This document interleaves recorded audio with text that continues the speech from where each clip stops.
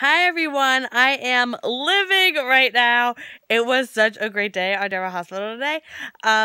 Thank you for watching today's video. If you haven't already, please subscribe so you don't miss any of our videos or recaps. I'm laying down again today because this is so comfortable and I worked a lot today, okay? But let's get right to it because I am living right now. So at the park, Sam and Jason catch Franco watching them, and Sam quickly deduces that he was the one watching at the barn, but he denies it. What are you doing? And Franco gets his bag and pulls out a sketch pad and with a drawing of like a bird and a squirrel and the fun stuff like that. And he's like, I sketch wildlife. It's therapeutic. And he says he's having a hard time and it helps him work stuff out. But then Jason grabs the sketch pad and is looking through it, and he sees the Nina weird corpsey sketch. And I don't know if anyone watches Grimm, but doesn't she kind of look like a Hexen beast in that? So Franco goes on to say that yes, like he used to hate Jason, but he doesn't anymore, and he would never hurt Nina. This is just like a drawing he made, not like some weird threat. And Sam thinks Nina has a right to know about the weird sketch, and Jason does not trust him, and he thinks the sketch might be enough to get Elizabeth to finally take Jake away from Franco. At Windermere, Nicholas wants an explanation for Hayden's secret stash of diamonds, and she says he planted them in her bag, obviously, and he says he can tie the diamonds back to her. So apparently they're from a necklace her father once purchased, allegedly, I guess, with the money he would have had from that, like, whatever he had going on. So he had the stones examined, and they can be tied back to Hayden. And my nose is, like, doing that weird thing where, I don't know, you, like, can feel the cartilage. I don't know. I'm weird. Don't talk to me. So they decide on a detente, to call it even. Fine, but first Nicholas wants her to sign a document that would forfeit the $5 million she's owed in the prenup. I know like she's owed, but like I know some people have like different opinions on whether she actually deserves that. So she refuses, obviously, and she says, "Yo, call the FBI, tell them about the diamonds. But then I'm taking you down with me and turning over all the evidence I have against you for, having me shot." So they agreed to table their conversation. They should back off. They're going to stay married. And she wants a certain rights and privileges that come with that. And then he starts like unbuttoning his shirt. And I'm like, yeah, dude, I'm pretty sure she's talking about money. At Anna's house, Griffin and Anna arrive back and she tells him about the eyewitness. And she wants corroborating evidence. But then Griffin kind of counsels her to focus on herself right now, and she's like, you know what, I wanted to celebrate Duke in his life, and I'm gonna do that. And Griffin's like, I'm in, let's do that. So she tells him the story of she and Duke's first meeting and their first dance, and Griffin says he has 2 left feet, but he would love to learn to dance to like honor his father. So they like have like a little lesson. It's so cute. I believe it was like the waltz. And he's pretty good, and then he spills something on his shirt, and they have to go to General Hospital because he has another shirt in his locker. So let's go there instead of, I don't know. So I guess General Hospital is closer than his house / apartment / wherever he's staying. At the parking garage, Alexis calls for help for the witness, and Nathan comes over to help. Nathan asks if she knows who he is. She avoids saying it / is on the phone with 911. Take it as you will. It's an apparent overdose, and he may not make it. At Julian's office, Nina arrives, and after some back and forth about the magazine, she tells him her and Franco are over.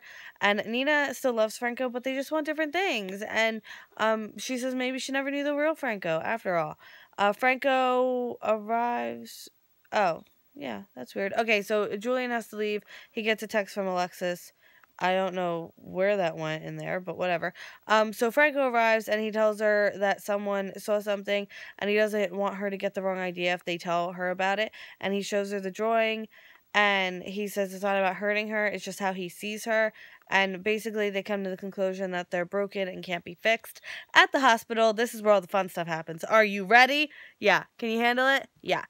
So Alexis and Nathan bring the witness in, and she texts Julian to come to GH because that's what you do, obviously. So Nathan asks Alexis how she knew the witness. She tells her story. He wants to know what case she's working on, but then he gets a call, so she's not able to stay. Julian arrives, and she tells him she found him with a needle in his arm. So he died. The witness didn't make it. I know. Huge surprise, right? Who would have saw that coming? So Nathan wants to rule stuff out, and Julian's like, it's an overdose. What's there to rule out? I just came into the situation, but I know everything. That's not suspicious at all. And Nathan wants to talk to Alexis more, and since she found him and she's in the position she's in representing Carlos and being married to Julian, who this witness probably would have implicated, I don't know. I think it looks pretty suspicious on her part. You know, she was the one that found him. She was seen badgering him with the floating rib. I think all my hopes and dreams are about to come true. So Sam and Jason arrive, and Griffin and Anna arrive. I know everyone's coming in. And she calls Jordan and wants to talk about the witness. Call me crazy, but by the looks of it, Julian didn't expect them to look into the case that hard. Because, like, he has a pretty worried face, right, ECAT? This is what I deal with. This is what I deal with all day. ECAT, look at the camera. She doesn't want... Hey, ECAT. All right.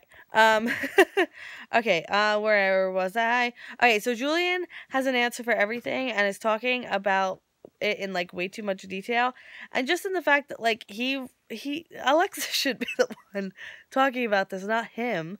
And Anna overhears that the witness died, and now end scene where all my hopes and dreams came true. So Hayden clarifies that she wants money, not what he's attempting to offer, and he'll give her an allowance. Okay. You know, I firstly, I don't feel like she played her cards right, but she's not having it. She should have never turned her back on Tracy Quartermain, because Tracy would have, I feel like she would have included her in the company, maybe. I don't know. Anyway, Franco wants all the happiness for Nina, and he says happiness isn't in the cards for him, and he's going to be who he really is, which is the kind of person that makes those sketches. Griffin is looking at his scar, and Nathan comes in, and, you know, not awkward at all. Anna says Alexis was badgering the witness at the floating rib, and now he's dead. Alexis found him in the garage, and Anna accuses Alexis of killing him. And I'm like, oh, this is so good. This is amazing. Because what I kind of wanted to happen, which I'm kind of glad it's happening like this, and Alexis didn't get shot, is that Julian's actions will, like, hurt Alexis in a way that maybe she'll be arrested and, like, she'll now, like, be accused of killing this guy, because it looks pretty effing suspicious. I know I don't curse, but it looks super duper suspicious. I know. Strong language on We Shouldn't Sing Today. Thank you so much for watching today's video. Are you happy with the turn of events? There's a piece of lint right here. That's nice. Are you happy with the turn of events? Do you like where they're going? Where, like, Julian's actions are gonna wind up hurting Alexis, but not in, like, a physical way. And, like, no, haha, you might go to jail. Oh my god, I'm living. Okay. Thank you so much for watching. If you like this video, please give it a thumbs up. It means so much. And I will see you tomorrow for more General Hospital.